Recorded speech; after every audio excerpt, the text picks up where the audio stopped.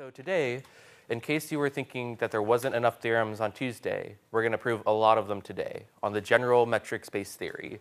I like this notion of a theory of the spaces. This is a notation that Dr. Casey Rodriguez taught me, loosely speaking, where you're just trying to encapsulate what are all the things we can say about the most fundamental objects in the space that you're considering.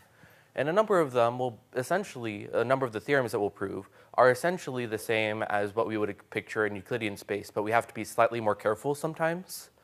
And all of this theory is going to be building up to understanding something that you probably haven't seen before if you haven't done 100B, known as compact sets. So we're going to be building up to talking about compact sets, but first we have to understand what are the fundamental tools in our tool belt with metric space theory.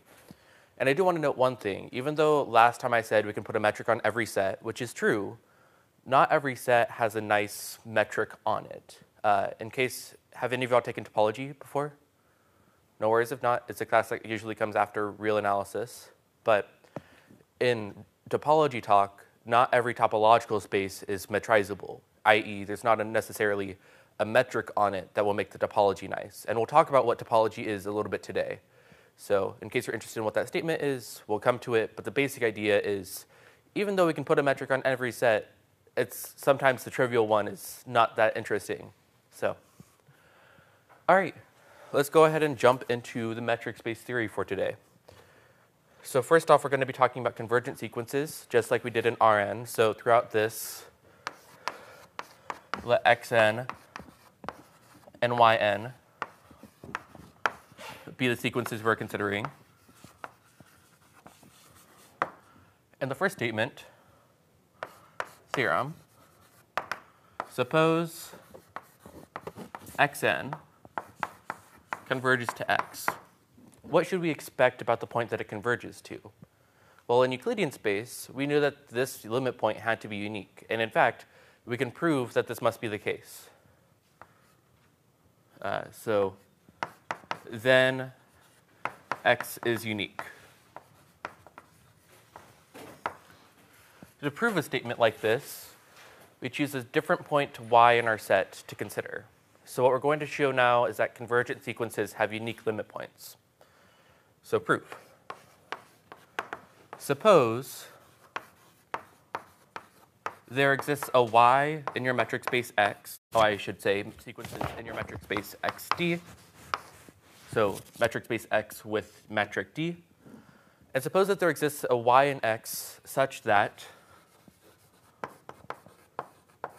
xn converges to y. Our end goal is to show then that x must be equal to y, in fact. Now, to do this, what do we know about equality for points? Well, by the axioms of what we're defining a metric space to be, 2 points are going to be the same if the distance is precisely 0. It's an if and only if statement. So that's what we want to prove. We want to prove that the distance between x and y is 0. So how can we do that? Well, firstly, let's write down what the definitions of them converging to x and y is, respectively. So xn converges to x means that for all epsilon bigger than 0, there exists an n in the natural numbers such that for all n bigger than or equal to n, and I'll call this n1, we have that the distance from xn to x is less than epsilon. This is the definition of convergent sequence that we're dealing with. And similarly, xn converges to y if there exists an n2 in the natural numbers for this epsilon, such that for all n bigger than or equal to n2, the distance from xn to y is less than epsilon. So now what do we want to do? We want to use this to show that the distance between x and y is small. And to do this, we will apply the triangle inequality to understand the distance from x to y. So by the triangle inequality, this is less than or equal to the distance from xn to x plus the distance from xn to y. Where here I'm applying symmetry so that I can move the terms around, right? And this, we know that for all epsilon bigger than 0, there exists an n, let's say this is equal to the maximum of n1 and n2, and the natural numbers such that both of these terms are now less than epsilon. In fact, you know what? To make it nicer, I'll make this epsilon over 2, both spots. So then this is less than epsilon over 2 plus epsilon over 2, which is equal to epsilon. Now, does this imply immediately that the distance between them is 0? Essentially, we have to note one more thing, which is that distances are positive definite. So this is going to be bigger than or equal to 0. So what this tells you is that because the distance between x and y gets arbitrarily small, and arbitrarily small and close to 0, it has to be 0. This is from the real number theory that we already know. So this implies that the distance from x to y is 0, and therefore x is equal to y, which is what we wanted to prove. So notice that a lot of this used all the axioms that we were talking about. At one point we used symmetry, which wasn't too important, but was useful to note, so that we can swap xn and x around and apply the triangle inequality. We applied the triangle inequality, and we had to use positive definiteness. So, these are the bare bones of what we really need in the theory. All right. So now what we're going to do is show that not only do limit points exist nicely, but the distances between limit points act nicely. So to state that more clearly, theorem, let y be an x, and xn converge to x. Then my claim is that the distance from xn to y will converge from the distance from x to y, which makes relative sense. But notice here the statement is slightly different. Before, we were purely dealing with sequences of a metric space. And so we had to deal with the metric d itself. But when we're saying that this converges to dxy, what space am I considering these distances in? No? No worries. We're looking at it in R, right? Because for every single n, this is just a real number. And so when I say the distance from xn to y converges to the distance from x to y, I mean that this happens in Euclidean space. And in fact, you can likely, I don't want to state explicitly, but I'm pretty certain you can prove this as well in a general setting, so between two metric spaces. Okay, so let's prove this. To do this, we want to show, ultimately, we want to show that for all epsilon bigger than 0, there exists an n in the natural numbers such that the distance from xn to y minus the distance from x to y is less than epsilon in absolute values. And to do so, we can just find an upper and lower bound on the distance from x to y, or the distance from xn to y. So let's do that. The first direction is nice. The distance from xn to y is less than or equal to, by the triangle inequality, the distance from xn to x plus the distance from x to y. And we can make this term arbitrarily small. So I'm just going to choose the same n to be the one for this convergent sequence. So this is less than epsilon plus the distance from x to y. So this gives us the upper bound that we're wanting on the distance from xn to y. Let's prove the lower bound. And the lower bound is very similar, but it's just a slightly different manipulation, where what we're then going to do, so the distance from xn to y, actually, I'll look at the distance from x to y. This is less than or equal to the distance from x to xn plus the distance from x to y. And then what we can do is subtract these terms. So specifically, we'll get that the distance from x to y minus the distance from x to xn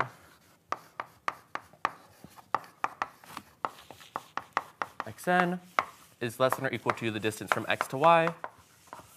And we can make this term arbitrarily small. So this is less than the distance from x to y minus epsilon. And notice that this implies the result, because then we have that the distance from xn to y is less. Oh, shoot. Did I get this wrong? No. OK, yeah. So then the distance from xn to y is less than. Sorry, this should be the distance from x to y. There we go. the distance from xn to, let me double check this, distance from xn to y plus xn to y. There we go. Sorry about that. I mixed up what they were converging to. So what this tells us is that the distance from xn to y minus the distance from x to y gets arbitrarily small. Right? I can write that out if y'all would prefer, but that's just the next step. You write it in terms of the absolute values. Okay? Any questions? So not only are limit points unique, but the distances between limit points are also going to be unique, at least in the real number sense, which is pretty nice. I'll remark one proposition, which is pretty interesting. You can study this for two convergent sequences at once. So suppose, or I'll state this in two parts. Suppose xn converges to x and yn converges to y. Then the distance from xn to yn converges to the distance from x to y. This relatively makes sense. But we can also state this slightly differently, or a different type of this theorem. Suppose xn and yn are Cauchy. So they're Cauchy sequences. So they get arbitrarily close together, but don't necessarily have a limit point. Then we know that the distance from xn to yn converges. Notice that I'm not saying what it converges to. I don't know that Cauchy sequences have limit points in my metric space. And I'll get back to that in a moment. But nonetheless, the sequence itself in the real numbers will converge. And that uses the fact that the real numbers is Cauchy complete. Now, I'm not going to prove these two facts. These are facts that are on your problem set. But I do want to point out, because this happened a lot last year, you cannot assume that the limit points in the second part exist. You can note that this implication implies the top one by uniqueness, because convergent sequences are Cauchy, as we're going to prove right now. So if you prove the second one first, then you can make a small remark. You have to explain why the limit point is the distance from x to y, but that's not too bad. So let's prove that theorem. Is that the next theorem I wanted to say?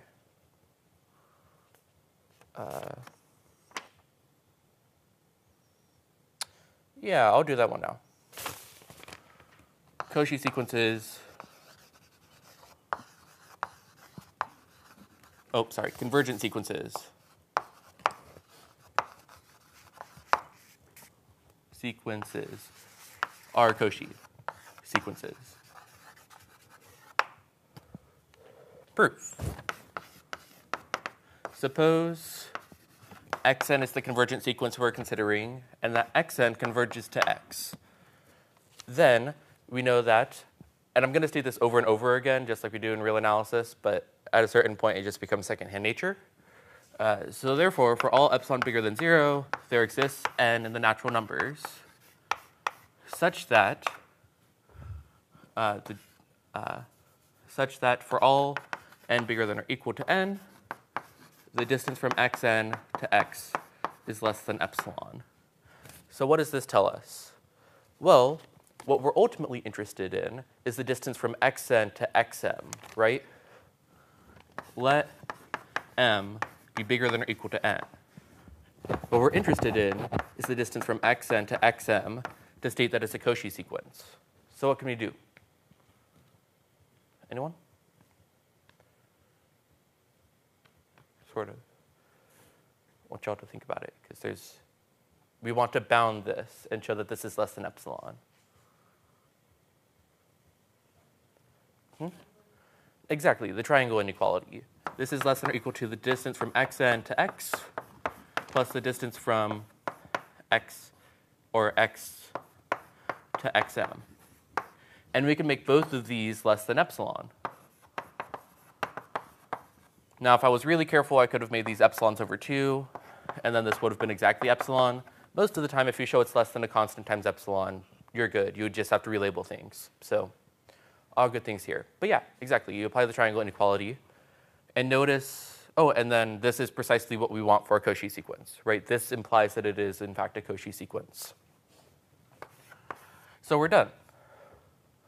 Now the real question is if Cauchy sequences are convergent sequences. And as we know from the real numbers, this is not always, or from the real numbers, we know that there it's Cauchy complete, but here we don't. And what do I mean by Cauchy complete, which I've stated a few times? Definition.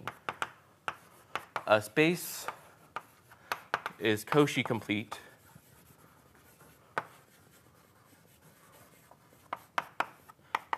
if and only if, i.e. the definition, the Cauchy sequences are convergent.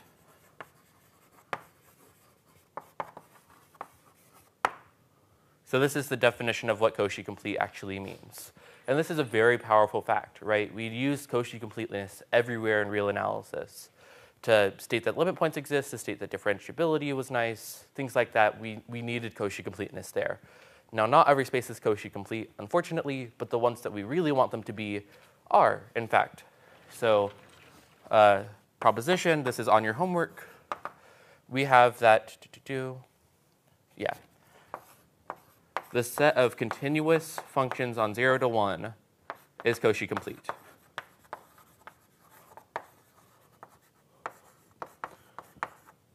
This is a statement on your homework that I've broken up into individual steps, so this should be a little bit nicer.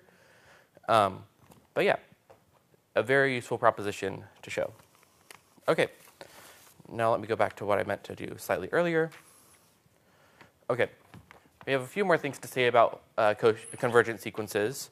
And to do so, I'm going to define what it means for a set to be bounded, right? When we were looking at real analysis, one of the most useful theorems we had in our tool belt was the Bolzano-Weierstrass theorem. Now, we're not going to have an analog of it, but we still have some statements akin to it that we want to show. And this will be especially important as we build up to compact sets. So definition. A sequence xn is bounded by, let's say, b bigger than 0 if for all n in the natural numbers, I should say, if there exists a point P in your metric space such that for all n in the natural numbers, the distance from xn to P is less than B, which is what we would expect. We want the we want the sequence itself to be the distance between the point and your sequence to be bounded. That's what it means for a sequence to be bounded. And if you want to picture this, I always like to draw little pictures in my notes about this.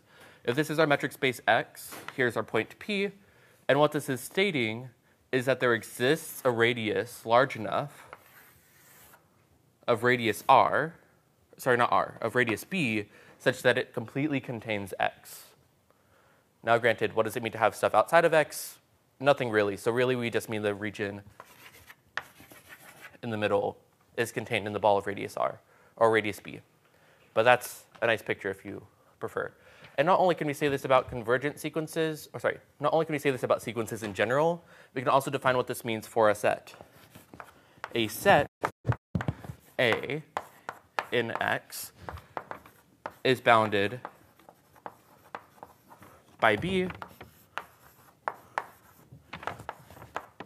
if for all P in X, if there exists a P in X such that for all A in A, the distance from A to P is less than B. Does the set theory notation that I'm using make sense to everyone? There exists and for all? Cool. So this is what it means for a sequence and a set to be bounded. Why did I bring this up? Because convergent sequences are bounded sequences. We have this from real analysis. But I'm going to prove it now in metric spaces. So, proposition. Or I'll just write it out how I've been writing out the other ones. If xn converges to x, then xn is a bounded sequence. Okay, let's start off with the proof, which will start off, as all of our statements have so far, with the statement of what convergence means. In the statement of what convergence means, I'm going to choose the epsilon that I want so that I'm not dealing with all the possible epsilons. So I'm going to note for epsilon equal to 1, bigger than 0, we know that there exists an n in the natural numbers such that for all n bigger than or equal to n, the distance from xn to x is less than epsilon, which again I'm assuming is 1. Now, does this complete our statement? The answer is no. Here, we only have that this is true for all n bigger than or equal to capital N, right? But what we want for our statement is to show that for every single natural number, this sequence is bounded. But this isn't an issue, because what we can note is that there are finitely many terms less than n in the natural numbers, right? So what we can do is that b be the maximum of the finitely many terms of the distance from xi to x, or let's say or 1 for I between 1 and capital N. So what I'm doing here is I'm noting that here I have my convergent sequence. I know that most of them, in fact, infinitely many of them, are contained in a ball of radius 1. And I only have finitely many terms outside of that ball. So what I'm doing is I'm saying, okay, well, it's either in this ball, or in the next one, or the next one, or so on and so forth. This is what the statement is that we wanted to show. And we know that this is, in fact, finite, as there is only finitely many terms. So this is the b that it's bounded by. I can write that out some more if y'all would prefer, but this is essentially the statement. Cool. I think that's mostly, oh, there's one more thing we want to say about convergent sequences, which is that their subsequences act nicely, which will be essentially how we want it to be. So proposition, let xn converge to x, and xnk be a subsequence of xn. Then my claim is that xnk is convergent. And in fact, to show that it's convergent, we're going to show that it converges to x, right? Which is what we should expect of a subsequence. Does everyone here know what a subsequence is? Happy to redefine. Cool. So let's go with the statement. So proof.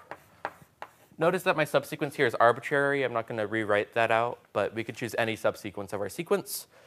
And what we're interested in is we want to show for all epsilon bigger than 0, there exists an n in the natural numbers such that for all nk now bigger than or equal to n, the distance from xnk to x is less than epsilon. And now, again, any guesses as to what we should do? Triangle inequality, precisely. Yeah. So we're considering the distance from xnk to x. What we can do is apply the fact that we know that convergent sequences are Cauchy. So we can write this as less than or equal to the distance from xnk, let's say to xm, for m bigger than or equal to n, plus the distance from xm to x. And now I can choose a larger natural number if necessary, such that this term gets less than epsilon over 2, and this term, because it's Cauchy, is less than epsilon over 2. So without writing out all those steps, this is less than epsilon. So this shows that the distance from xnk to x gets arbitrarily small. So therefore, it's convergent. Yeah. This is fairly important. And it highlights, one of the many ways in which Cauchy sequences are deeply important. As we'll talk about in like the 5th lecture in the specific module of this class, having things be Cauchy complete, really, really helpful. Okay. Oh, one more note. This is something that I vaguely noted on Tuesday, but these are all of the major theorems and propositions that we're going to need for convergent sequences. You might be wondering why there aren't more. We had a ton more in real analysis. In fact, it took like a month of our time. The reason we don't have more is because the real numbers are a vector space. I can add two real numbers and get a real number. I can multiply them and get a real number. Everything there was nicer, and we had addition defined. So one thing we could state in real analysis is that, for instance, the sum of two convergent sequences is convergent. Here, that doesn't make sense necessarily. You can't always add 2 points in a metric space and get a point in your metric space, let alone have addition be well-defined. Similarly, we have the squeeze theorem in real analysis. We have a version of it based off of distances, but we don't have a squeeze theorem for points. So, because we don't necessarily have an ordering on our set, right? You can picture the complex numbers. The complex numbers don't have an ordering on them. You don't have a sense in which one complex number is bigger than the other than, yeah, I'm just going to leave it there. If you've done complex analysis, then you'll know what I'm talking about. But yeah, so that's why we don't have more theorems as we used to. So now we're going to move on to the next major theorem that I've talked about, or the next major definition that I've talked about. We've talked about convergent sequences. We've talked a little bit about Cauchy sequences. Cauchy sequences are helpful, but in terms of a metric space, we've mostly stated what we need for the moment being. Now we're going to move on to open sets.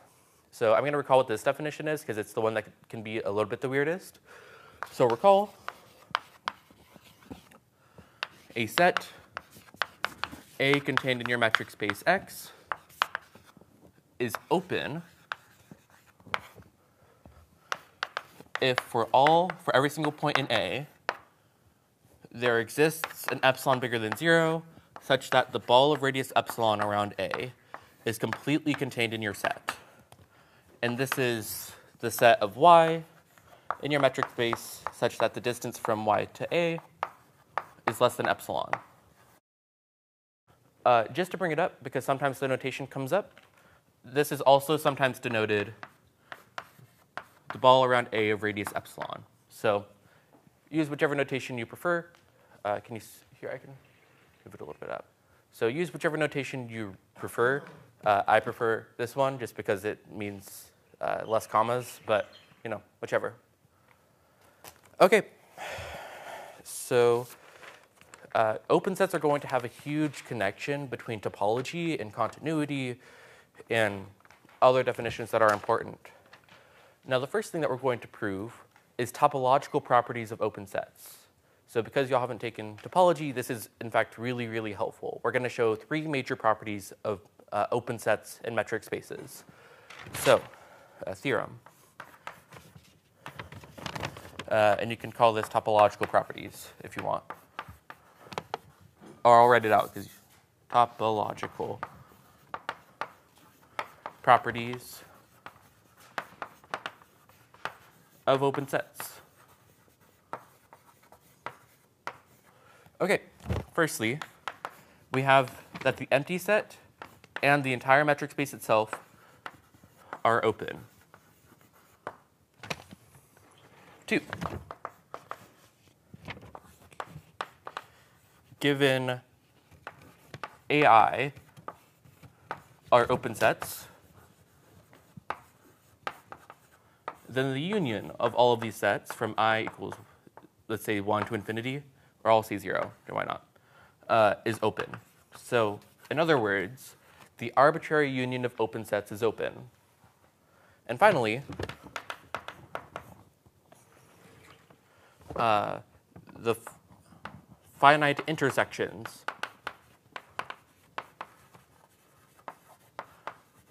of open sets are open. In other words, if I intersect from I equals 0 to capital M of AI, then this is open. The fact that we can't intersect infinitely many of them will become apparent in the proof. So in the proof of these three properties, it'll become apparent why we can't do infinitely many of them. But let's see this.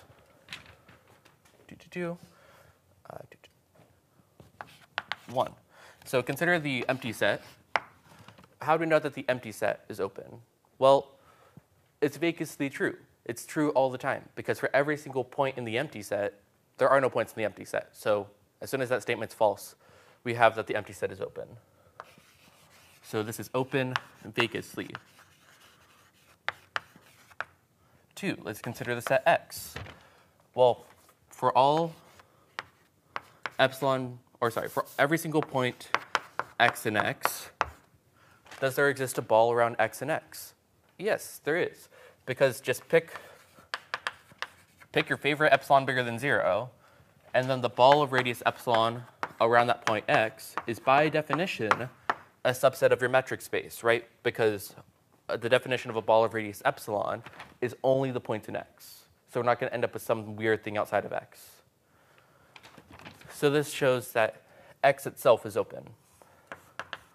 2, we want to show that the union of open sets is open. How do we do that?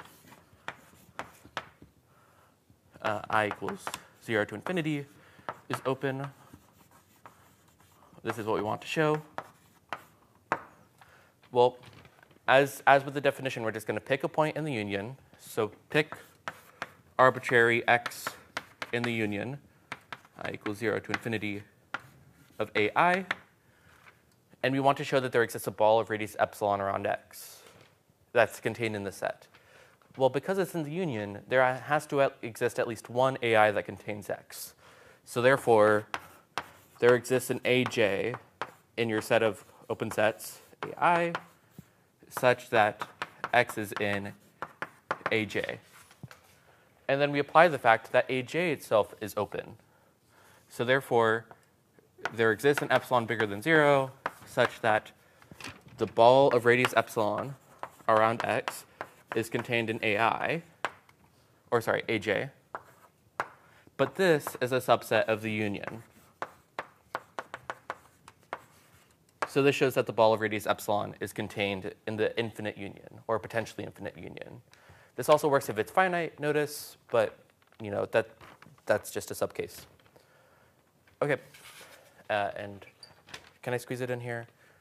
No, I cannot, so I will move over here. Any questions so far? Actually, let me move this. Any questions? Open sets are weird in that, when we learn about them in real analysis, I feel like they're pretty unintuitively important. Everyone says that they're important, but I never got why, and I'll explain why they are just like in a moment. But yeah, open sets are deeply important in real analysis and topology, and we're going to prove some more statements besides these topological properties that will be important. And we'll relate to the major definitions in our toolbox. Okay, so now we're interested in the third case, the intersection from I equals 0 to m of the ai.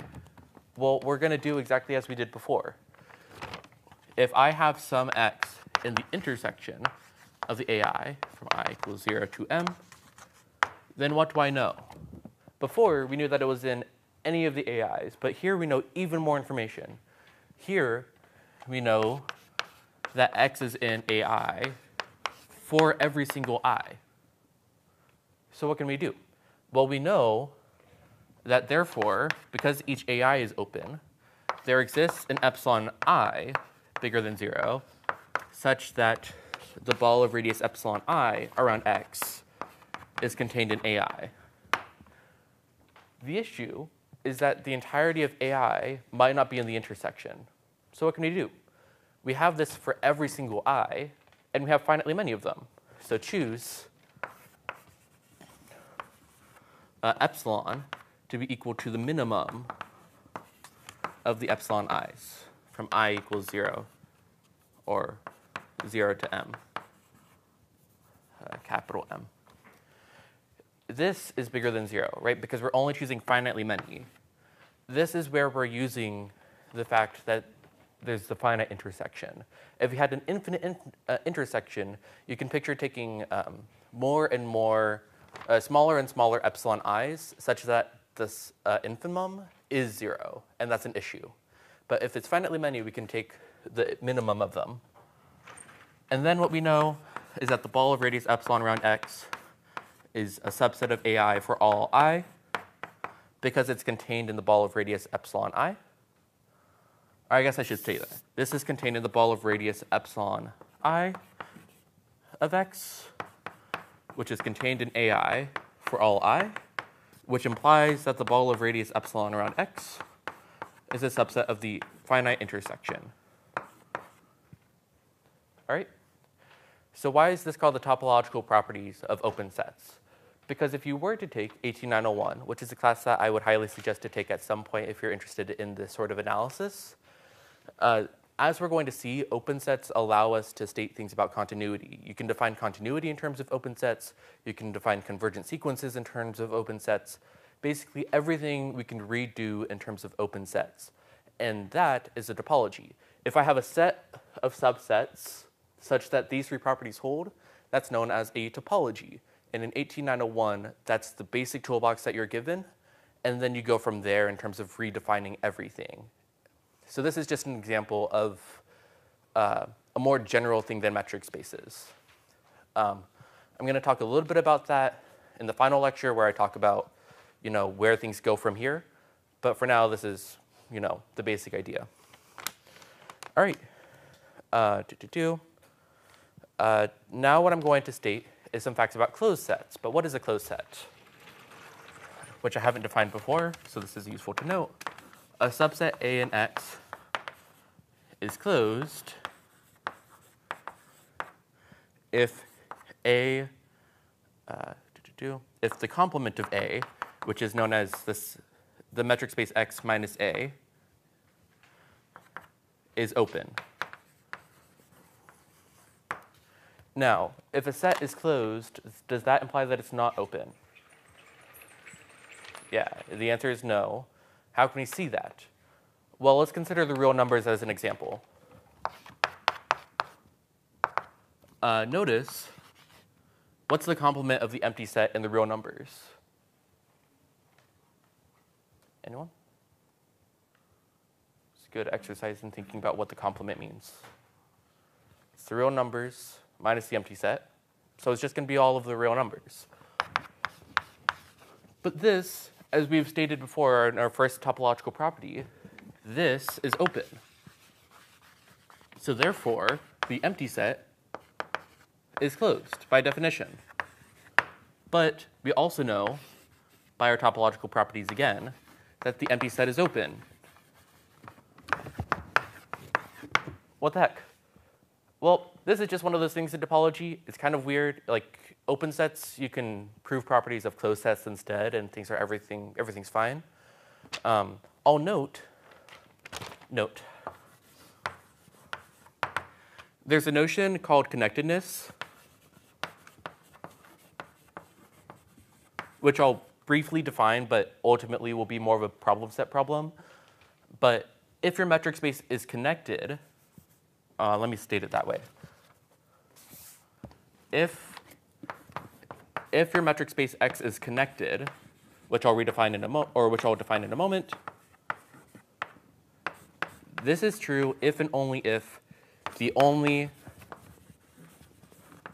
open and closed sets, so sets that are both open and closed, are the empty set and the metric space itself.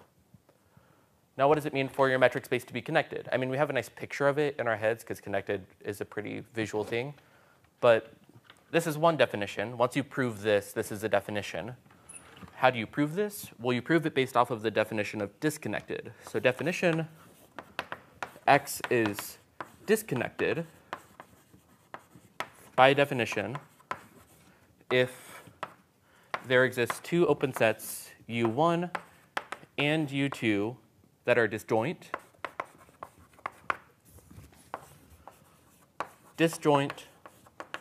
and non-empty.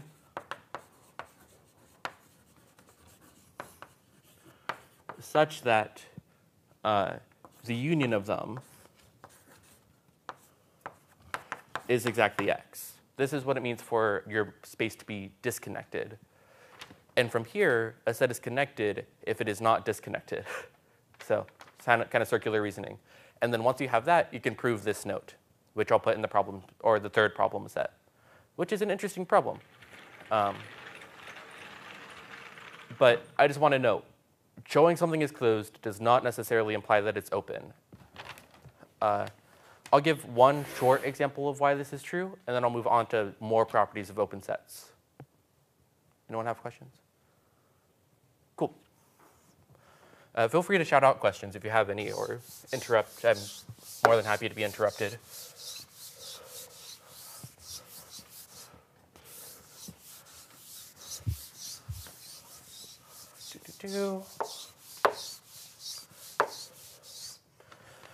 Okay, so I'm just going to give one example of a metric space that is disconnected, which is one that makes relative sense, at least on the face of it. Example, I can take a union of two open intervals, 0 to 1 and 1 to 2, and give it the usual metric on R. What do I mean by usual metric? I mean the distance between 2 points in this set is just the distance normally in R, right? Absolute values. This is an example of one that's disconnected, right? Because it's the union of two, or one that is disconnected. It is the union of two open sets, right, that are disjoint. And you can notice here, the interval 0, 1 is both open and closed. So, because the complement of it is just 1, 2, and that's open. So this is an interesting example to think through. This is known as the subspace metric. It's really, or the subspace topology technically. But yeah. Okay. Let's go back to proving things about the general theory of open sets. Proposition. I'm first going to point out that closed sets are very similar to open sets. In fact, we can define everything in terms of closed sets if we wanted to. Properties of closed sets.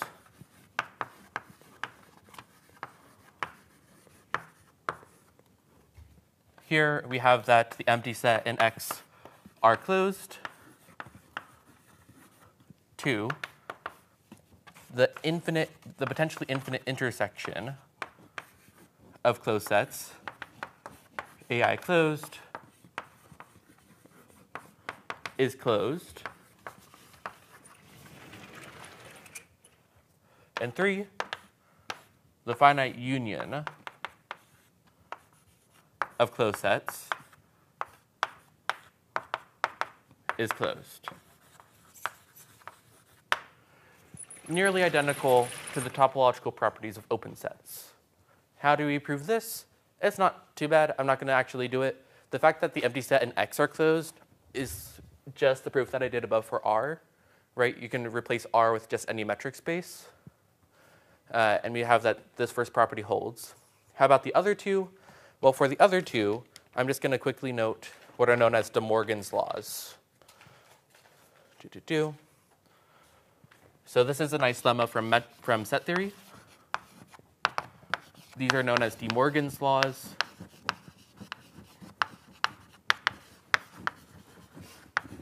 I'm going to switch which chalk I'm using.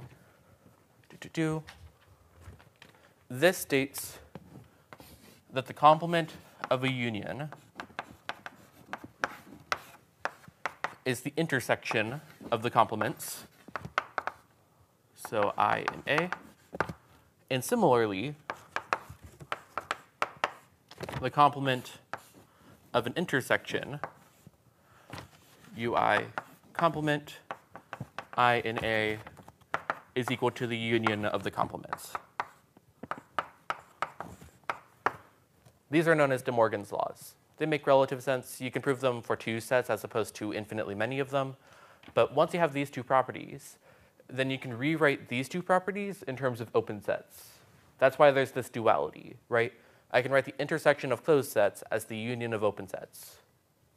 So that's how you apply De Morgan's laws. And I'm not going to prove that. or I'm not going to prove these topological properties. This is in the lecture notes. But I do want to note you could do everything in terms of closed sets if you really, truly wanted to. We just don't, because open sets are kind of nice. OK, we'll show why some of those things are actually nice. What more things do I want to know? OK, cool. Now I want to state some specific examples of open sets in metric spaces, which we can already do quite a bit of. Example. One thing, did I erase it already? I think I, oh wait, no, I did it here. I did it, where did I do it? Oh, I did it at the very top. The ball of radius epsilon around A is sometimes referred to as an open ball. But you should prove that the ball is in fact open, which will be our first example. So given some point x in your metric space X, and epsilon bigger than 0, we have that the ball of radius epsilon around X is open. How do we do this? Well, we choose an arbitrary point in your ball of radius epsilon, right? So proof. Choose some y in the ball of radius epsilon around X. We want to find a ball of radius, let's say delta, around y, contained in the ball of radius epsilon around X. That's the definition of open set. Well, notice that the distance from X to y is less than epsilon, by definition, right? Because we're assuming that the distance between points in our ball is less than epsilon. So let delta be the distance from X to y over 2. Why does this work? Because then we'll notice that the ball of radius delta around y has to be contained in the ball of radius epsilon around X. Why is this true? Essentially, the triangle inequality, right? We have a ball of radius epsilon centered at X. We have a point y here. And I'm noting that the distance from here to here is epsilon is less than epsilon by definition. And then I'm just choosing a ball around y to be half of that distance. And then you can apply the triangle inequality to show that this ball must actually be contained in the bigger one. Anyone want me to work through that? I'm happy to.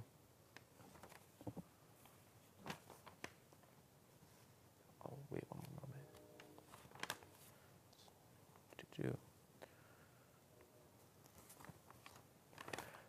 Let me write it out. You know what? I'll write it out on the backboard. So let z been in the ball of radius delta around y.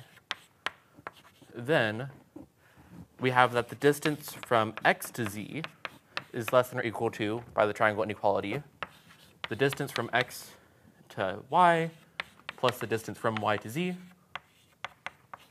distance from X to y, and the distance from y to z is less than the distance from X to y over 2.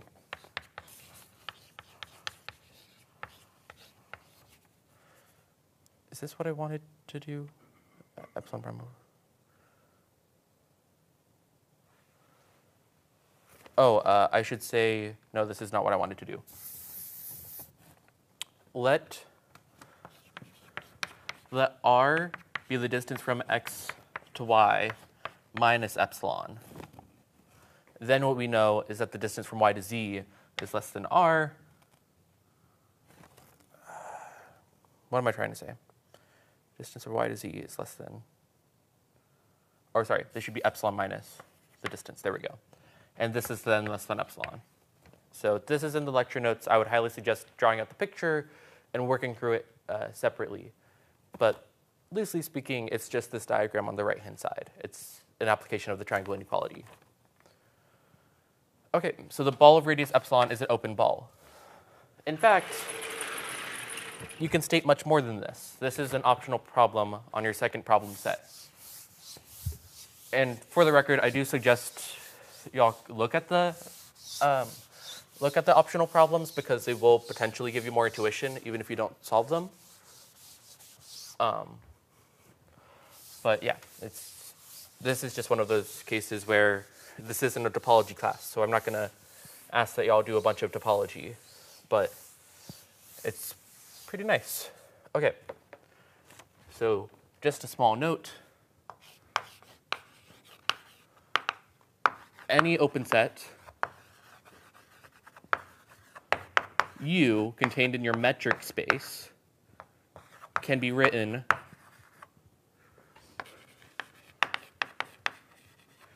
as a union, a potentially infinite union of open balls.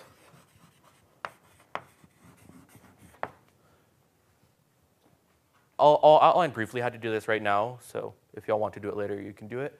But the idea is that for any single point in your open set, there exists a ball of radius epsilon around that point, and then you can just take the union of all those balls of radius epsilon. The epsilon might change for every single point, but that doesn't matter, right, because it's an infinite union. So I'll let y'all work through those details, but this is just a proposition you can show.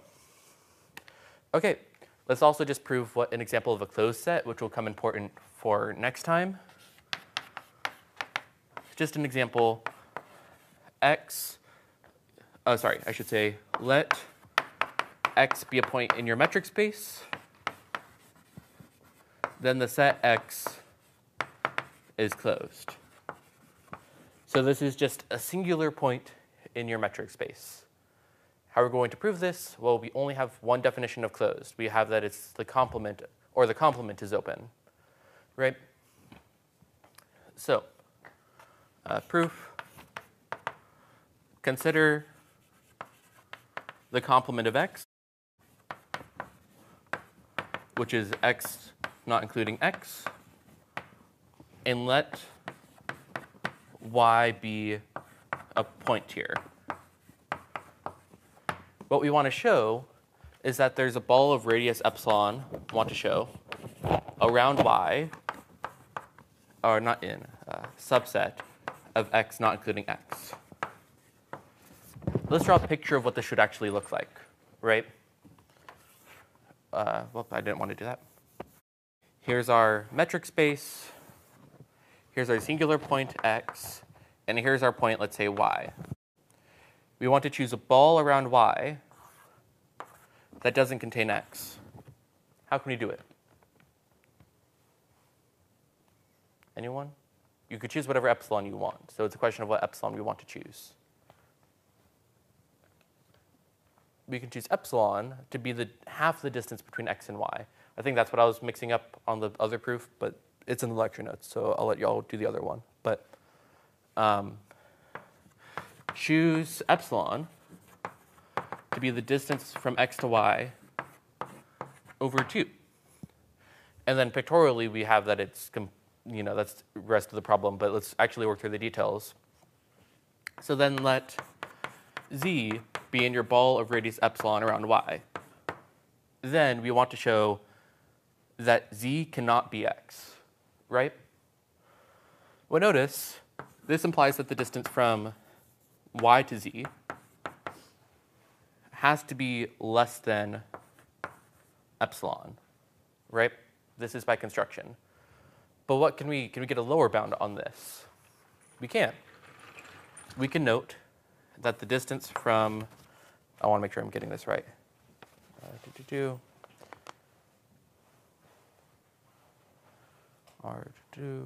X. Actually, no, I'll do this directly, or I'll do this by contradiction. Suppose, for the sake of contradiction, X was in the ball of radius epsilon around Y. Then this would imply that the distance from X to Y is less than epsilon. But this can't be the case because, again, we're assuming that that epsilon is the distance from X to Y over 2. And the distance from X to Y cannot be less than the distance from X to Y over 2. So that is our contradiction.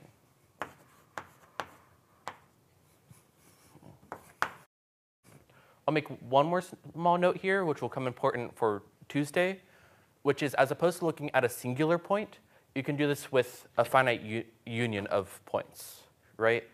And the argument would be essentially the same as our finite intersection of open sets argument.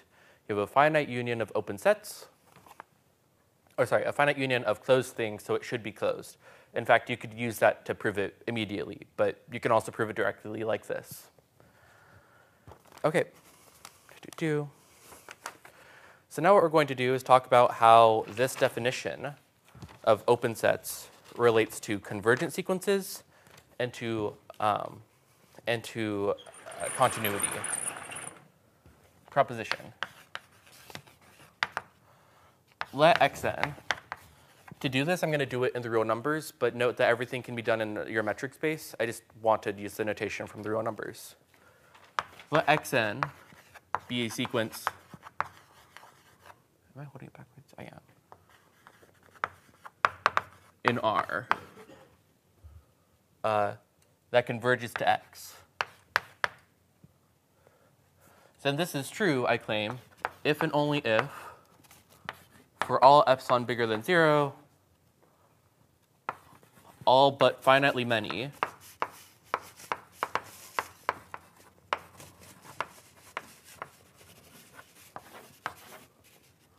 xi are in x minus epsilon to x plus epsilon. So this is the ball of radius epsilon around x, right? How do we prove this if and only if? Proof, well, okay, I should say convergent sequence. Let's prove the forward direction first. So if xn is convergent, then for all epsilon bigger than 0, there exists an n in the natural numbers such that the ball of radius epsilon around x, such that for all n bigger than or equal to n, the xn is in the ball of radius epsilon, x plus epsilon. As this is true because the distance from xn to x is less than epsilon. This is just the open set way to view it, right? And this capital N, notice that there are only finitely many terms less than it. So this shows that infinitely many of the terms are in this open set, and in fact, only finitely many are outside of it. So that proves the forward direction. Let's prove the opposite direction.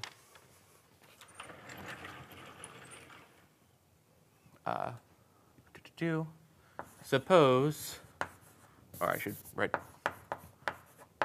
suppose for all epsilon bigger than 0, all but finitely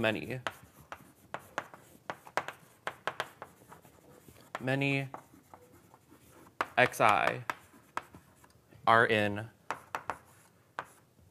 x minus epsilon to x plus epsilon. I want to choose a sequence that will converge to x then, right? Well, how can we do that? We can construct a subsequence that is going to be convergent. And if it's, remember, a subsequence, if it's convergent, converges to what the original sequence converges to, right? So this is where we're using a fact from earlier that we proved.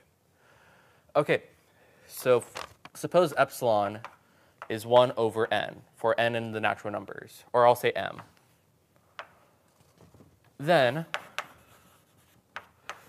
choose x and m in the ball of radius epsilon, so 1 over m to x plus 1 over m. What does this tell us? I claim that this convergent sequence converges to x. Well, to show that, we need to write down the definition.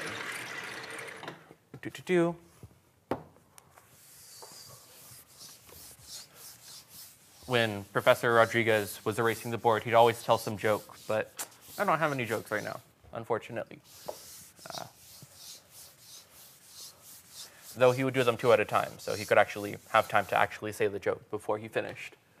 Okay, so we want to show that x and m converges to x, right? Proof. For all epsilon bigger than 0, we can choose m large enough,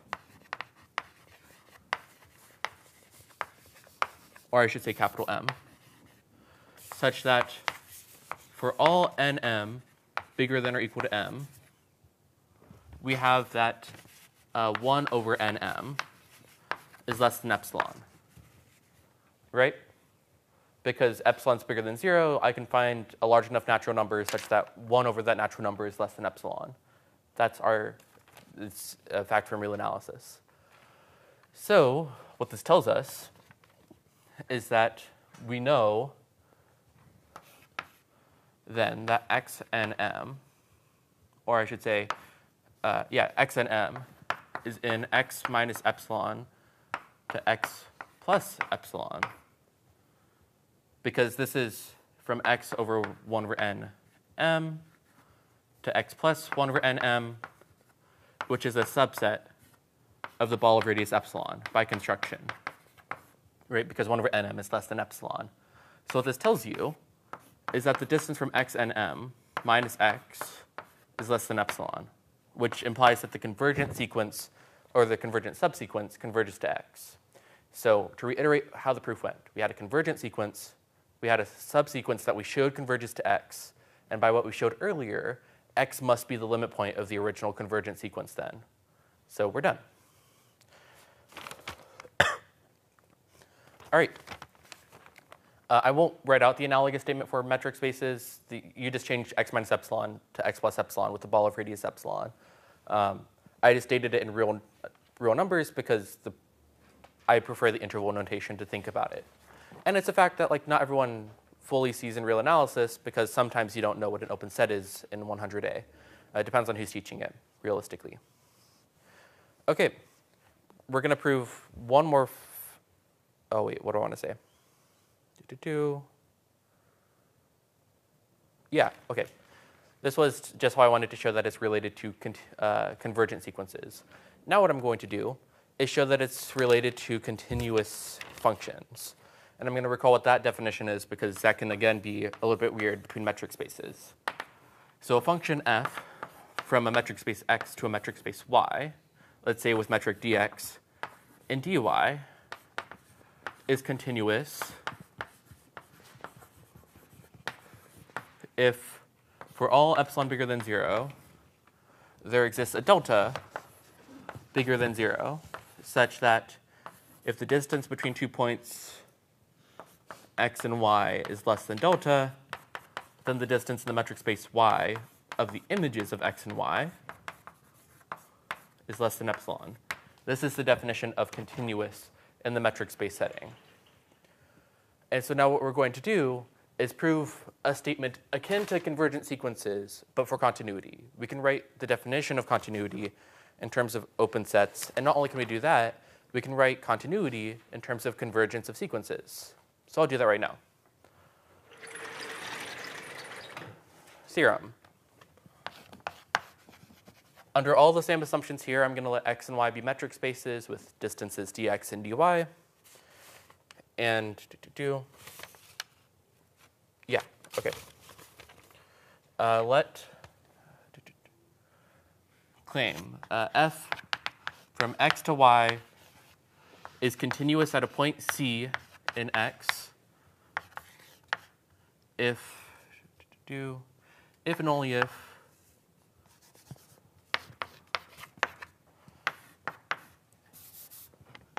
xn is a sequence that converges to x, then f of xn converges to f of x. This is my statement. When I say continuous at the point C, I mean just replace y with C here. That means that this is continuous at every point, continuous at x and x. And it's continuous if it's continuous everywhere. Right? This is the same as in real analysis. We had continuity at a point and continuity everywhere. This is just continuity at a point. OK, proof. I always prefer going the downwards direction first. So let f be continuous at C.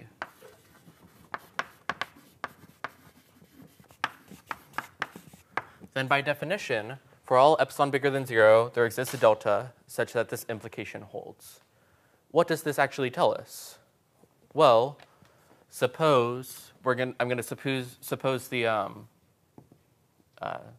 thing in the second hypothesis. Suppose xn is a sequence in X that converges to X. Then what can I say? Well, we know that there exists, oh sorry, I should say to C. Then, by definition of convergent sequence, we know that for all epsilon bigger than 0, there exists an n in the natural numbers such that for all n bigger than or equal to n, the distance from xn to C is less than epsilon. But we know that for all epsilon bigger than 0, furthermore, there exists a delta bigger than 0 such that the distance from f of xn to f of C is less than delta over 2. Oh, sorry, not delta over 2, just delta. I should have relabeled this. I should have said for all delta bigger than 0, there exists one such that this is less than delta, and then there exists an epsilon bigger than 0 such that, no, I said it right the first time. For all epsilon bigger than 0, there exists a delta bigger than 0 such that this term is less than delta, and furthermore, the distance between the images is less than epsilon. There we go. That's what I meant to say. And so what this tells you is that f of xn must converge to f of C, right? Because there exists an n in the natural numbers such that the distance between the 2 points is less than epsilon, which is the definition of convergent sequence. And then to prove the other direction, I'm just going to state it, because are we running out of time? No, I'll write it out. I'll write it out over here. To prove the other direction, we're going to use it by contradiction. We're going to assume that it's not continuous at C, and then choose a convergent sequence that, or a sequence that doesn't converge, or such that the images don't converge.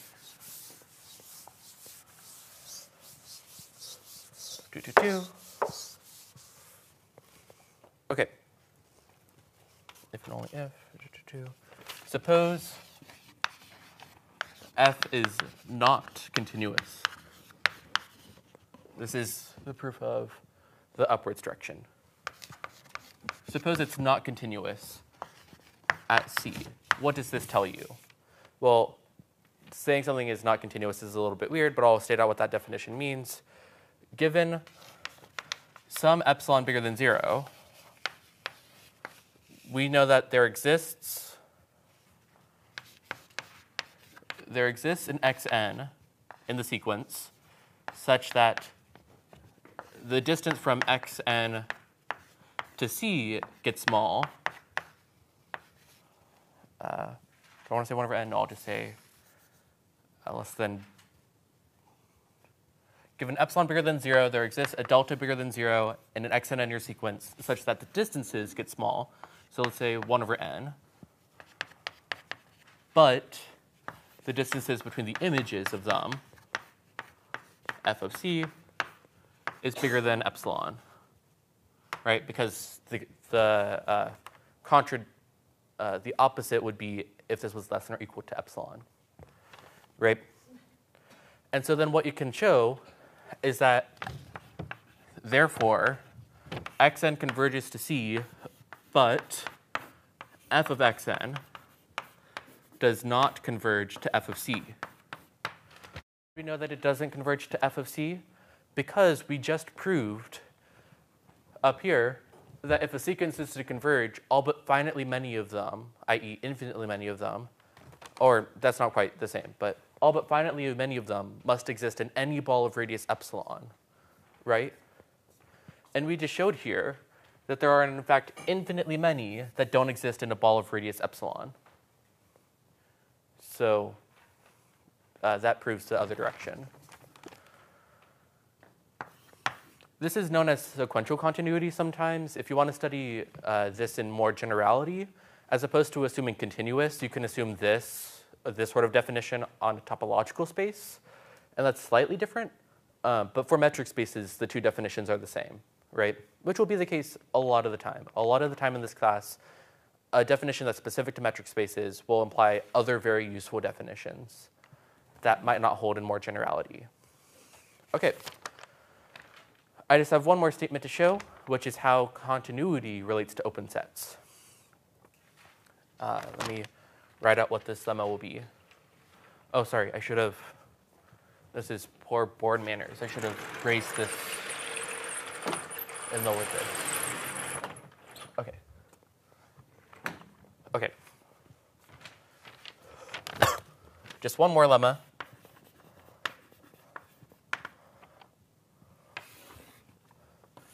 F is continuous at C if and only if. Oh, I need to state a definition first. I'll state it over here. Definition. A neighborhood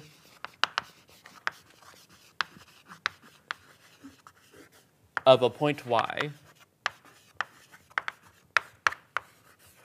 is simply an open set that contains Y.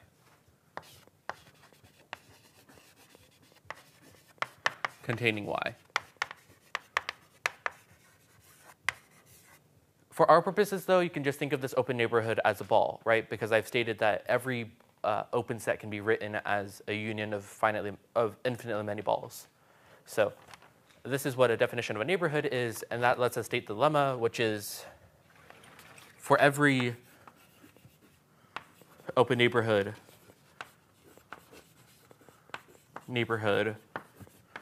of Y, of f of C, this will be our Y, then we have that the inverse image, f inverse of I should say every open neighborhood U of f of C, f inverse of U is an open neighborhood of f of C, of C, because we're in the inverse image. Okay, has anyone seen this sort of definition before regarding open sets? Yeah.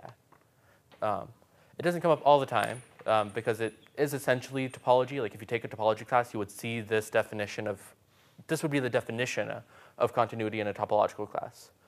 But here we're going to actually prove it for a metric space. And because not all of y'all have seen it before, we'll just go through that proof. So proof.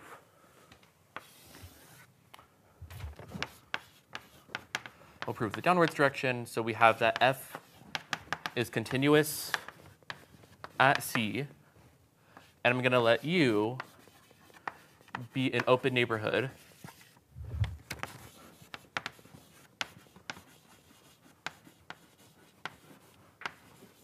of f of C. And so then I want to show that f inverse of C, f inverse of U is an open set of C, open neighborhood of C, right? What I'm going to do instead of considering this entire open neighborhood, I'm going to consider a ball of radius epsilon, right, around f of C.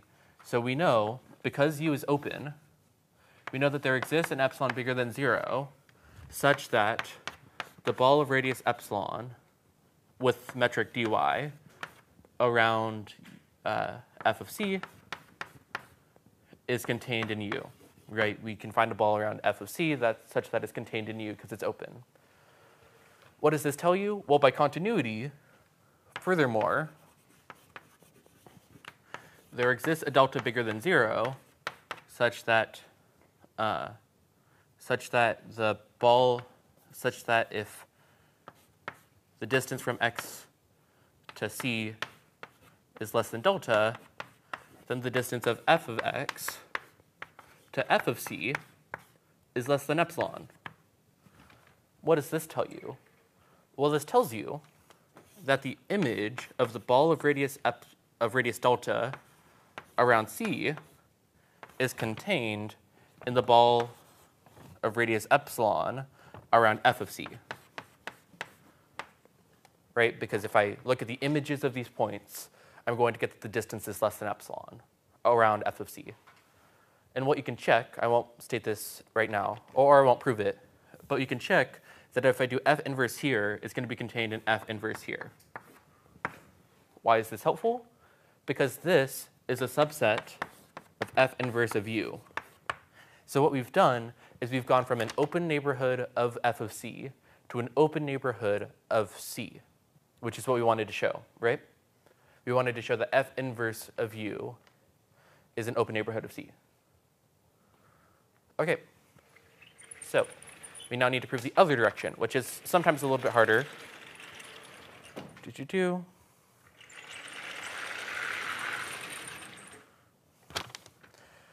Only a little bit harder, but should be able to fit right here.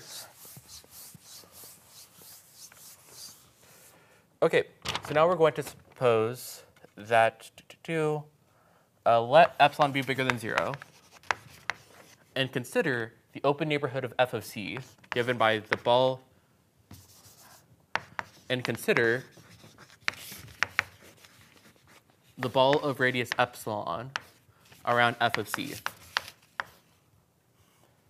Then we know by assumption that f inverse of this ball of radius epsilon of f of c, 1, 2, 3, is an open neighborhood of C.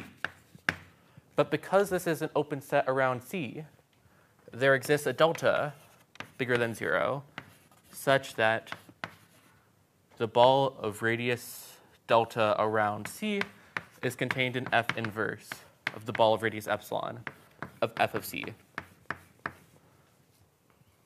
Right, because this is an open set, and we know that, therefore, we know that there exists a radius such that the ball of radius delta of that radius is contained in the open set.